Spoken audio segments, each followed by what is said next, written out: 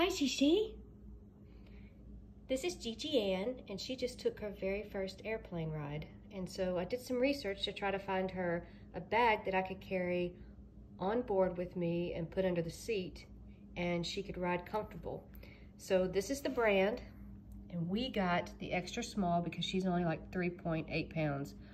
And I have no clue her breed because she's a rescue. But anyway, it comes with a 1-year warranty, which I thought was really good.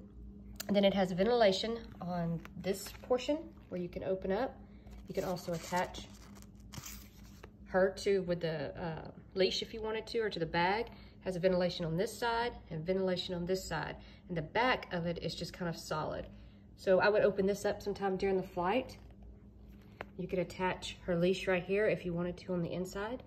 I ended up putting a blanket in there with her also. It has a pretty hard bottom under that little, whatever you want to call this here, little rug area. And so she really snuggled down. And then sometimes I would reach up in here, hi Gigi, and I would check on her.